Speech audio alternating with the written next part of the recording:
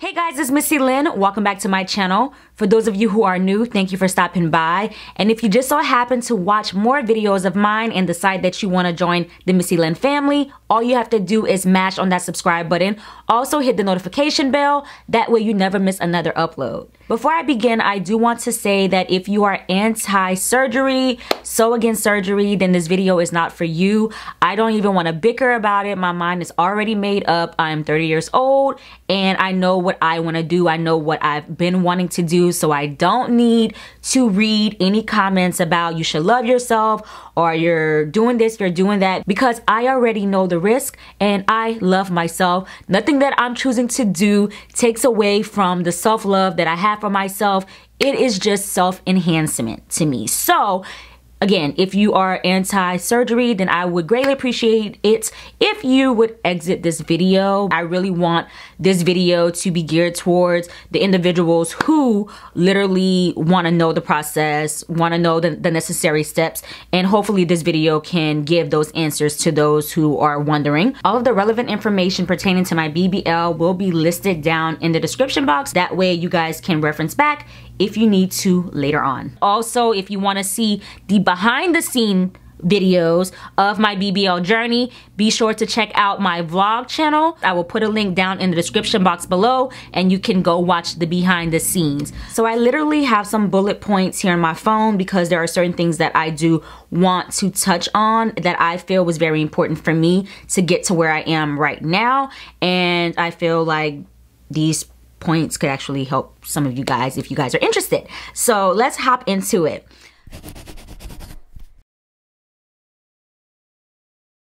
Ever since I was younger, and I mean younger, like middle school, I remember being really tiny. Literally, I was a 00. I would find myself like looking in the mirror and saying, dang, I'm super small. And I would tell my mom, I'm super small. Like, I wish I could gain weight. Like, I was literally in middle school running track, trying to take creatine and all that to really just put some weight on. I was drinking Ensure and all kind of stuff trying to gain weight, and I just was not gaining weight. I wore a 00 and then finally I progressed into a 0 by the time I was in high school, and I stayed a 0 up until literally, I want to say like 24, 25.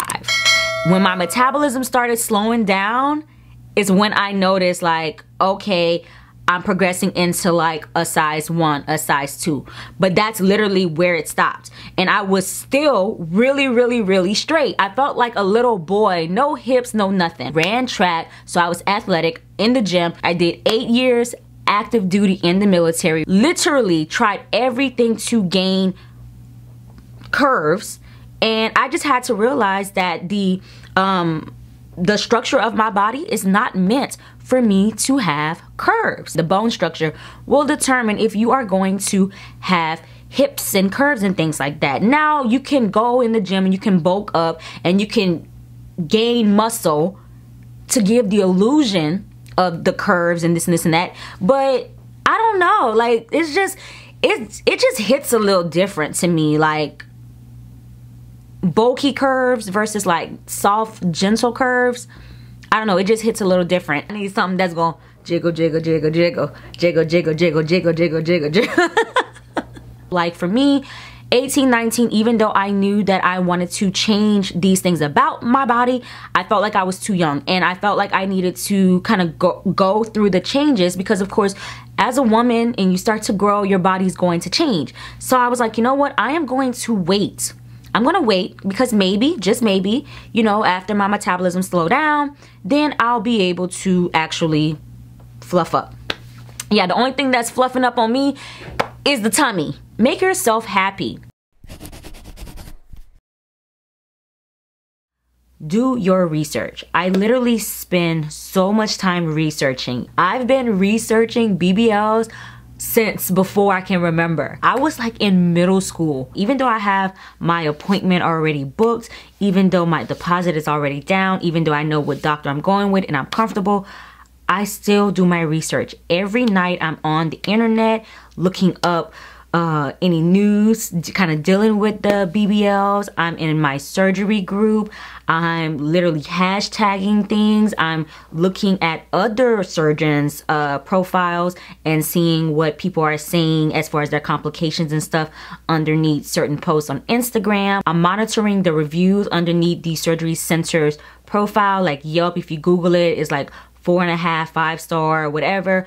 I'm looking at reviews. I'm Googling the doctors there to see what their patients are talking about. I'm looking to see how people are being treated thus far. I'm looking at the comments underneath my surgery centers page. I'm looking at the comments underneath the surgeons. All of the surgeons, I'm looking at their comments. I'm looking at the sister locations comments as well as their surgeons. Listen, I spend a lot of time just researching and reading and just being aware.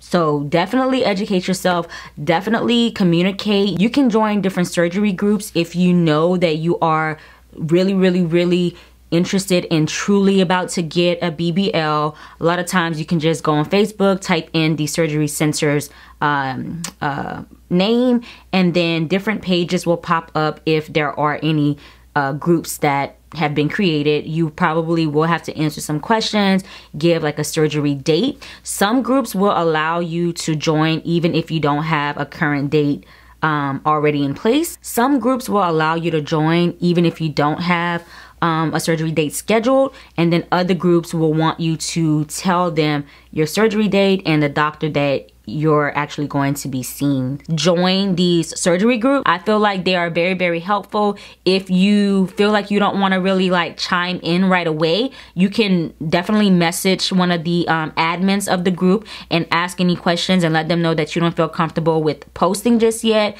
You want to post anonymously, they can post for you. If you want to ask like everybody questions, or you can just ask the admin questions.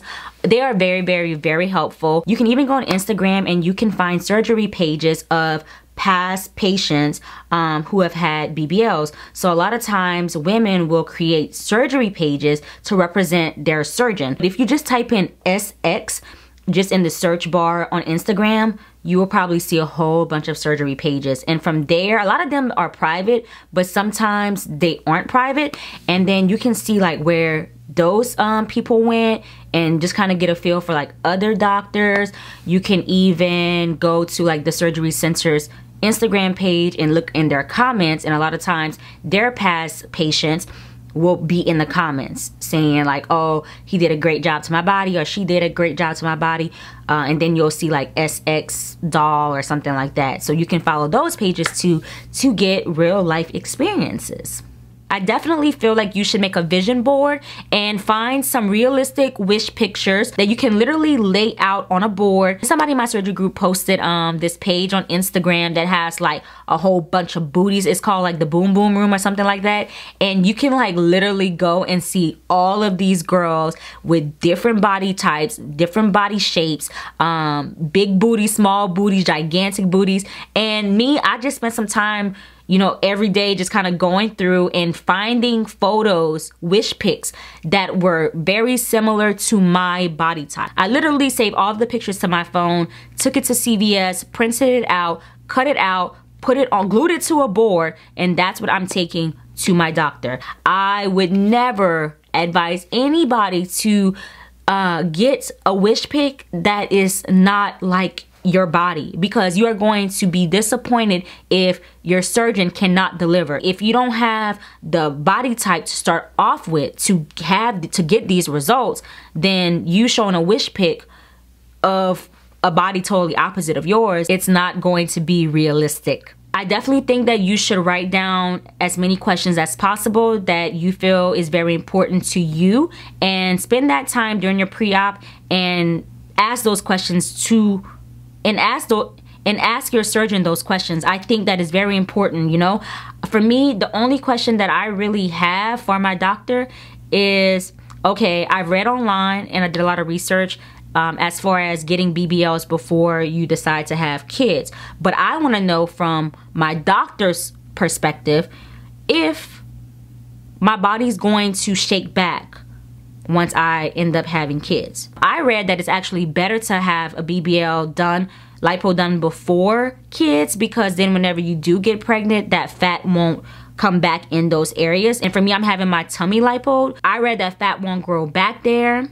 Now, fat can grow back in other areas, but for me, I'm like, if I can keep my little flat tummy, I'm gonna keep my flat tummy.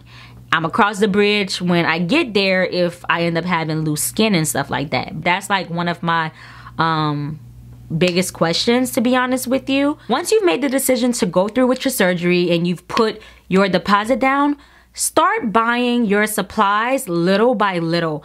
It can become very expensive, and not only do you have to pay for the surgery, but you have to pay for the post-op care, and you have to pay for all of the supplies that you're going to need for pre and post-op care. You know what I'm saying? So if you're being proactive and you're buying a little bit at a time, it's not gonna feel like you're just splurging money, because it does get pretty expensive. It gets really expensive. And then on top of that, you have to keep in mind that you're going to have to like buy a stage 2 faja, which can range anywhere between like $100 to $200. And then you're probably gonna have to buy a stage 3 faja, and you get your first faja, which is the stage 1, after surgery. Like they put you in that, but soon after, like you're going to have to get a stage 2 for more compression. So that is something to like really factor in, and that is something that I factored in.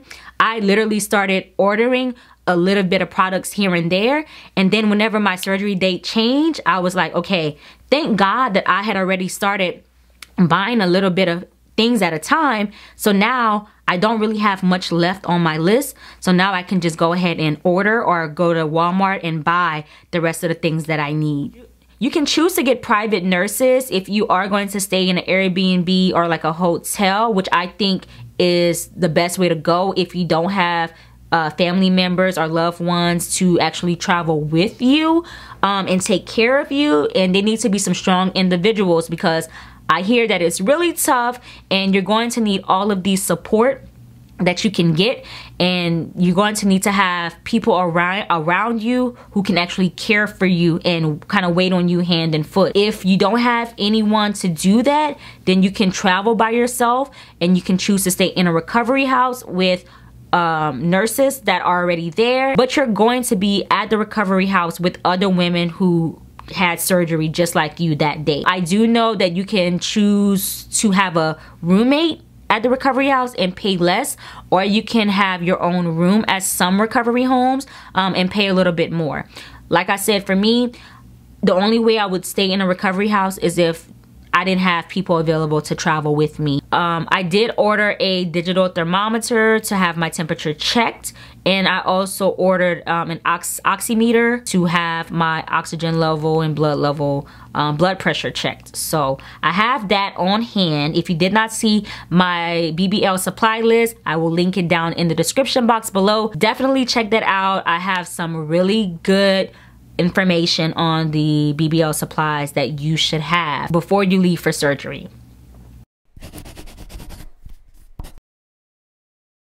Being able to pay for the surgery. Now for me, I am really good at saving money, so I've had a savings for a very long time, so I'm able to take money out of my savings account to fund my surgery. Now, if you don't have spare any extra money, I would definitely say start saving now and plan for your surgery like a year out, and really try to like save money that way. I did see in the surgery group, a lot of women were talking about different ways to make money, extra money on the side, aside from like their regular job. A lot of women are doing Uber Eats and DoorDash. A lot of women are doing Uber. A lot of women are doing like little side jobs. One thing that I can recommend for you guys is to download the Digit app. Now, what the Digit app is, it's literally an online save, like a banking account. You literally just hook up your bank account to this app. It scrubs your bank account and it takes any loose change, basically. Like, think of it like that. If you have any loose change just hanging around, it'll take that and put it into that little online savings account for you. It's never going to take out money that you do not have. It's never going to take out money if you have bills. It is FDIC approved, which means that if anything happens to your money, then they have to reimburse you. Like, your money is insured. I kid you not, guys.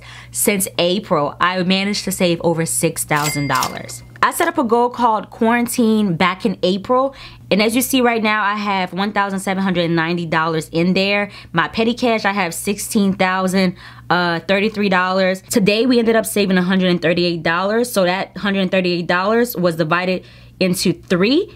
2 days ago, I ended up withdrawing $2,000 out of my rainy day goal, and I'm already at $92.89 between yesterday and today.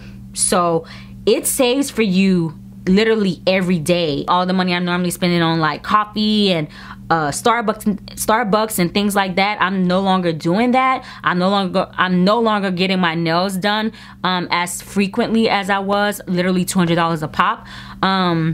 So I'm able to save like a lot of money. At any time, you can withdraw the money that you're saving and send it back to your bank account with no fees, no nothing. And if you feel like, you know what, I don't want Digit to save any money for me right now, then you can literally just pause it. You can go to settings and then you can hit pause. You can even tell them how much you want them to save for you daily. And you can even create a unique goal. Once you create that unique goal, you can add a description, which is surgery. You can add the title BBL.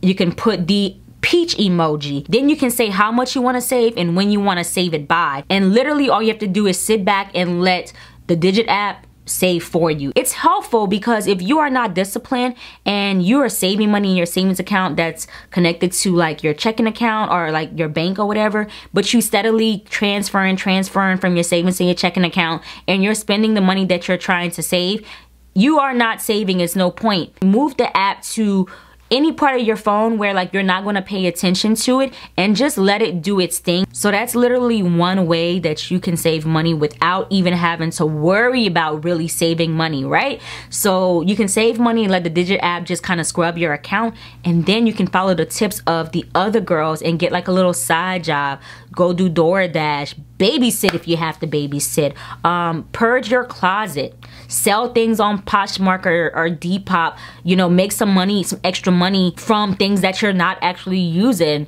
and you can just keep putting that money away, You can cut back eating fast food all the time. You can maybe give up doing your nails twice a month and do once a month, or don't do pedicures twice a month. Every 2 weeks you can do it once a month, things like that. Like any way that you can kind of like recoup some money, you can do that and put it away. Another way that you can pay for it, I've seen a lot of women talk about it in the surgery group, is applying for care credit, and it's basically a line of credit that you can use for surgery. They will run your credit and they will give you a certain amount based on your credit, but you can use some of that credit to pay for your surgery, and then you can pay out of pocket for the rest, or you can kind of finance the whole surgery. I'm going to be paying cash for mine, but it's very popular, and I see a lot of women talking about it in the surgery group, like they're paying for it, you know, monthly. So to each his own, but I just wanted to give you guys some options if you want to save money and be able to get a BBL. So when I realized that I wanted to get a BBL, I narrowed down the doctor and the surgery center that I wanted to go to. So the surgeon and the surgery center. Then from there, I went to their website. I applied for an online consultation. They sent me an email, and then I took photos following their instructions, and then I sent my photos into them.